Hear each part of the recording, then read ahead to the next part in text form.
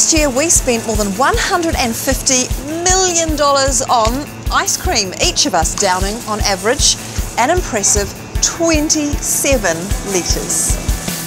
That seems like a lot. Do we really have that much? Just on special occasions, really. We'd probably go through a 2 litre tub every 3 months. It's usually a treaty thing. Maybe once every couple of months. Once a week. Someone's eating a lot of ice cream. Together with Australia, we are the second biggest consumers of ice cream in the world after the USA. So I want to find out how much is healthy for my kids and me. But first, what actually is ice cream? The Food Standards Code defines ice cream as a sweet frozen food made from milk or cream products with a minimum of 10% milk fat. So how is it that ice cream is creamy when it's frozen? And what else goes into the mix?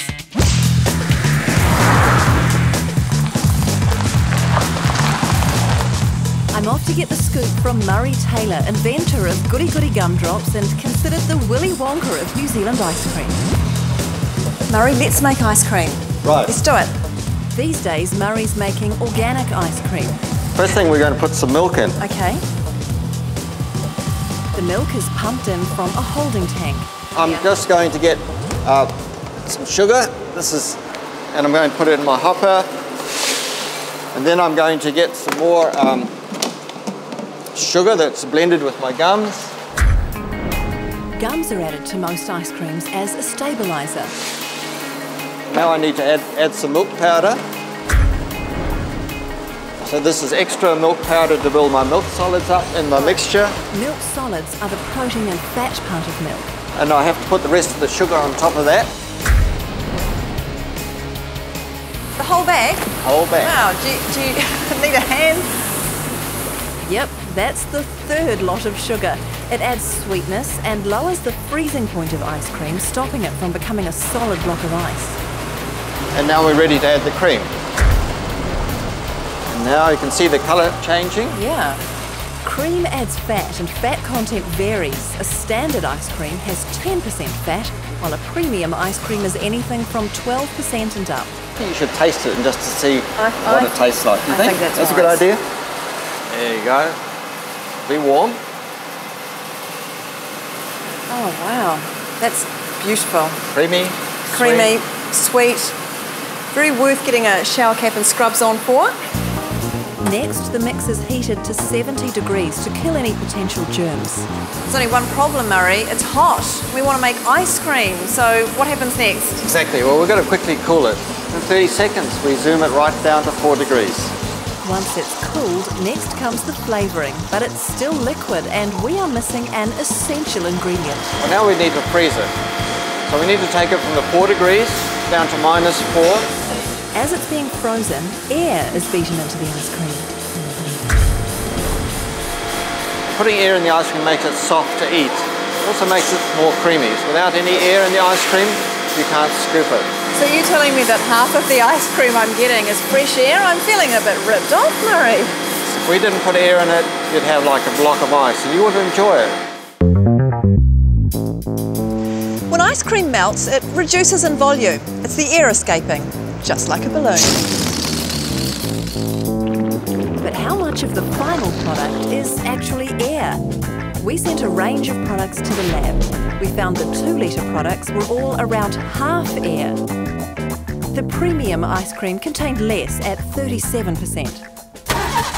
So now we know how it's made, but I'm curious to know, are we getting any beneficial nutrients along with the fat and sugar in ice cream?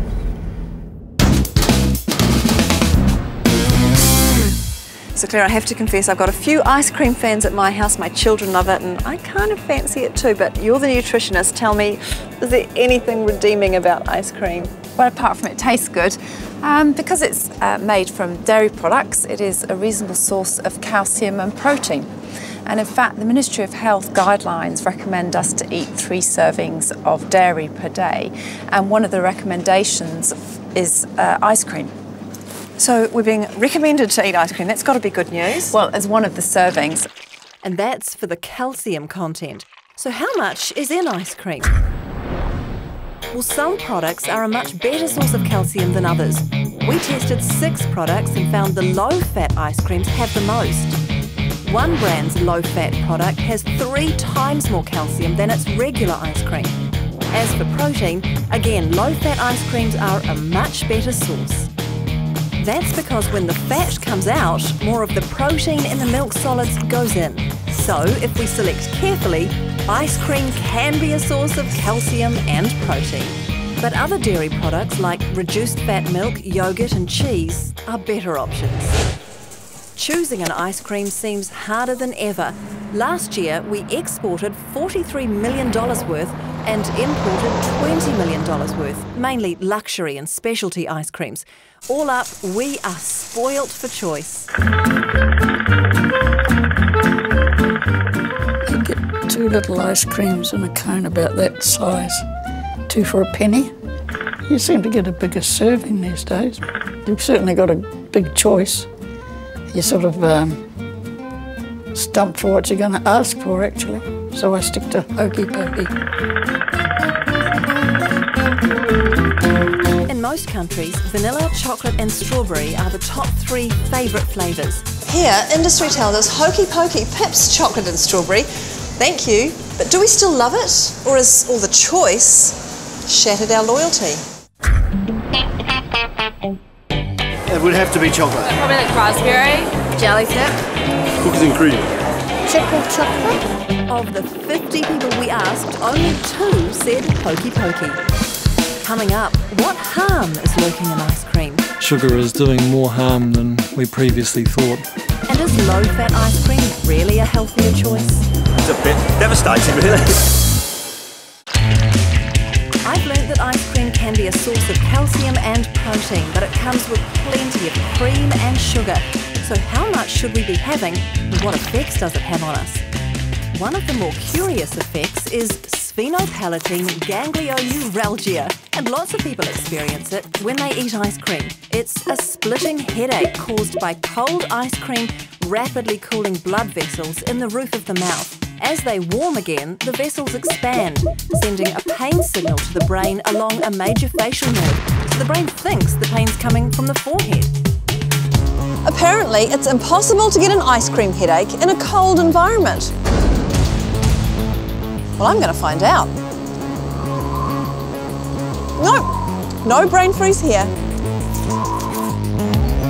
How about in warm surroundings?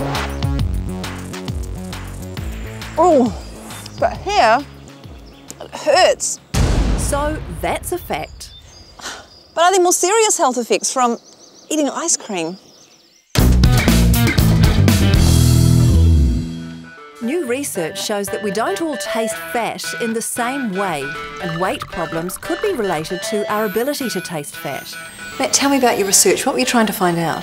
When you think about fat in a food like an ice cream, you tend to think of it in terms of something like creaminess, which is very much a texture-based response. But we're also interested to see whether fat is acting actually as a taste in the same way that we get with sweetness, sourness and bitterness. They found that some people were better at tasting fat than others. We found that the high-fat tasters actually consume less food and generally had a lower body mass index as well. So if you're not good at tasting fat, you may eat more fat to feel satisfied. There's a relatively simple experiment that you can do just to see whether you are yourself able to detect fat. And that's just to take a glass of standard milk and a glass of light milk and see if you can tell the difference between the two. Which is what you've got here. Absolutely. Okay. So it might be fun to just have a quick go now. So without looking, I'll face this way. you might want to just try these 2 different glasses very quickly. So if I put that in into there. my hand, okay.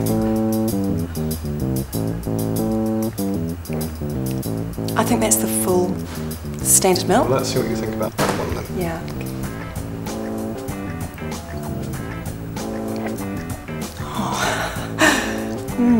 No, I think that's the standard milk. Actually, I don't know. Well, I think just to prove that it's obviously quite different for everybody, that is the regular milk. That's the regular. And that is the low-fat milk. See, when I look at them, I think, God, that's so obvious. I'm quite embarrassed I got that one wrong. Well, I'm not so good at detecting fat. And whether we can taste it or not, the saturated fat in ice cream has consequences for our health. Premium ice creams are around 10% saturated fat. saturated fat unquestionably increase cholesterol, increase insulin resistance, and these are undoubtedly important risk factors for heart disease and other diseases. So if we're looking to avoid fat, is low-fat ice cream a good option? And how does it stack up on the taste front? The yellow one's like watery and, yeah, basically that's about it. It's just creamier than the yellow. Well, the one on the orange tray is low-fat and the one on the yellow tray is not. Oh, it's a bit devastating, really. No way. Why is that devastating? Well, no, because I always thought low-fat was like rubbish, you know, I sort of avoid it like the plague, really. I like the yellow one better. What about the yellow one? I like the yellow. Yep. I like them both the same. Both the same? Yeah. Would it surprise you to know that the ones on the orange tray, which you like the best, are the low-fat ice creams? It's fantastic. That's a bonus, definitely.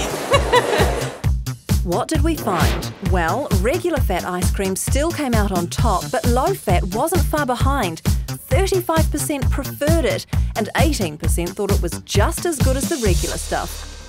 Low-fat ice cream has considerably less saturated fat at around 2%. It's a better source of calcium and protein and can even taste okay. So is it a better option? There is merit in those products for people trying to limit their fat intake, but of course one needs to remember that they are often, indeed usually, very high in sugar.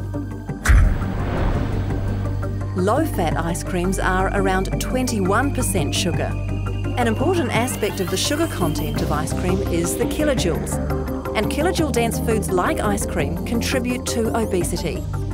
We are indirectly talking about increasing the risk of heart disease, diabetes, and a number of very important cancers, and a list of other problems that is as long as your arm. But it's not just the kilojoules that are attracting attention. There's increasing evidence that sugar is doing more harm than we previously thought, that it's not just empty calories. Ordinary sugar is half fructose and half glucose, and it's the fructose part of sugar that's raising concern. Fructose has been linked with all sorts of adverse health effects. For example, high blood pressure, low levels of good cholesterol, weight gain, obesity, and also rotten teeth. Fructose also doesn't trigger the hormones that tell us when we're satisfied, and it's been associated with overeating. If somebody with a sweet tooth opens a tub of ice cream, they might easily consume the whole lot without thinking hard about it. That tolerance, that drive from the sugar leads to an automatic behaviour. They almost do it without thinking about it. When compared to their brand's regular ice cream, some low-fat ice creams have an extra 2 grams of sugar per 100 grams.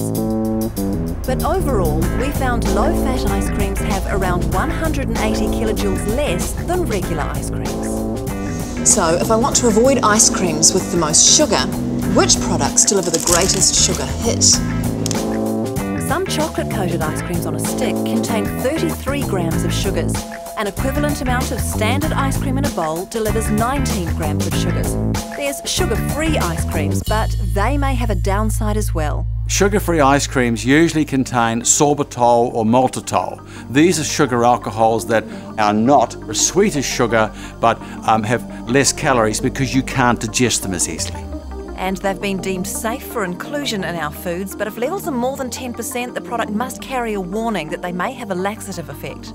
The reason for that is that the bugs in your lower intestine can digest the sugar alcohol better than you can, and that's the origin of the laxative effect.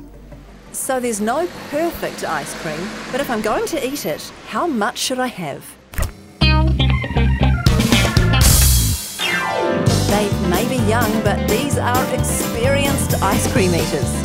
My favourite is Gooey Gooey Jam Drops. Boysenberry. All of them. Mango. Mango's my favourite. Most kids love ice cream, but how much are we serving up? Could it be too much? No! Or not enough, according to these ice cream experts? Ice cream! Ice cream! Ice cream! Ice cream! We've enlisted 4 leaders from the Green Bay Kias.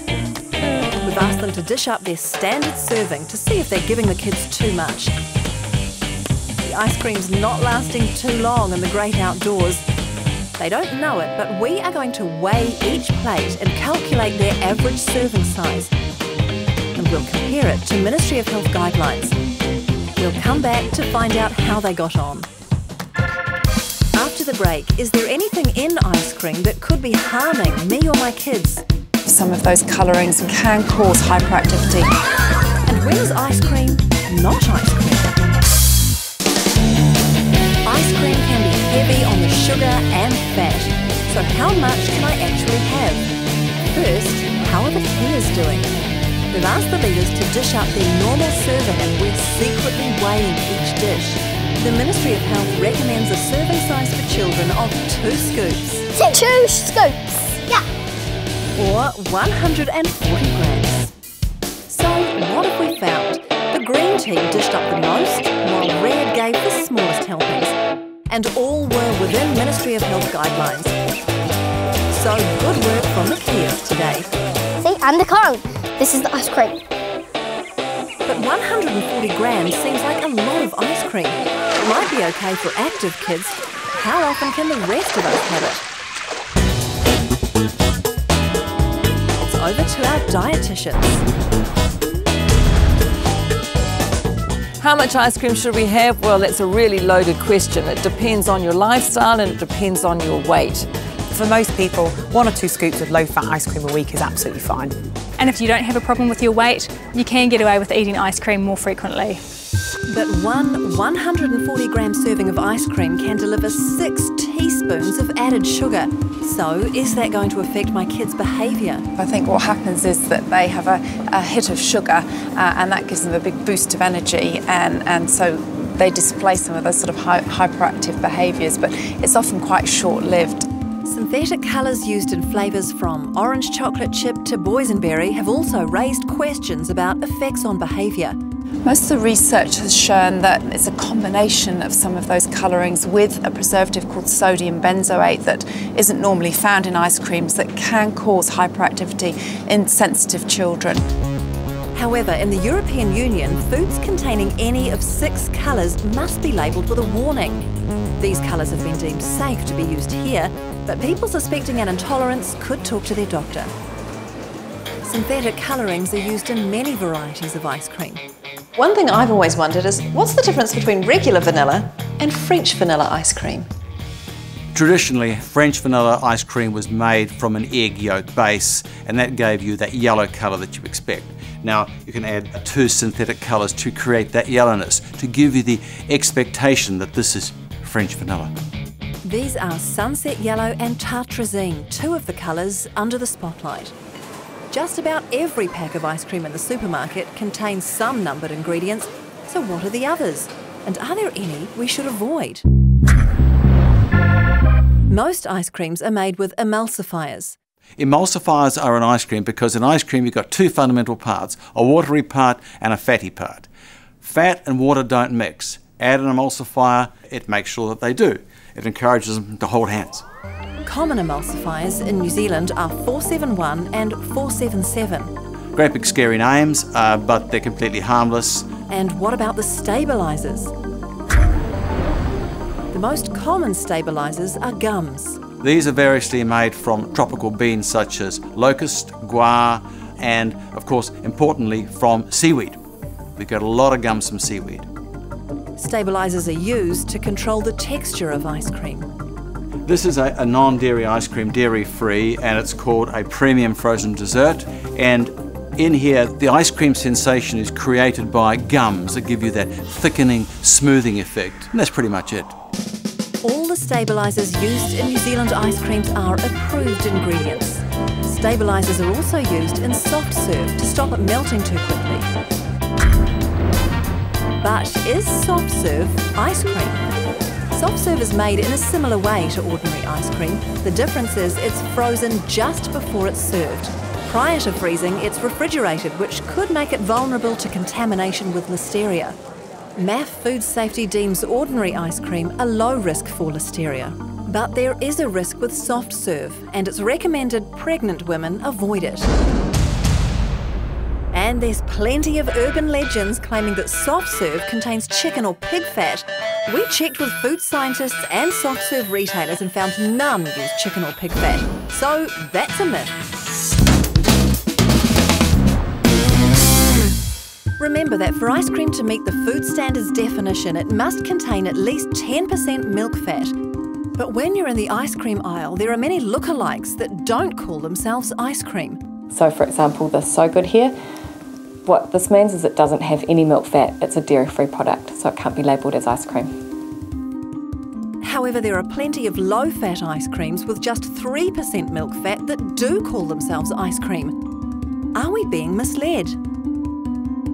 It is a little bit confusing because technically these low-fat ice creams aren't ice cream because they don't contain 10% milk fat. But at the end of the day, consumers have the information in the nutrition information panel and the ingredients list, so they do know exactly what they're buying. Our food safety officials are looking into this issue. So what have I discovered? Full fat, low fat, high in sugar, no sugar. There's plenty of choice when it comes to ice cream. While low-fat ice creams are a better source of calcium and protein, they can still be high in sugar.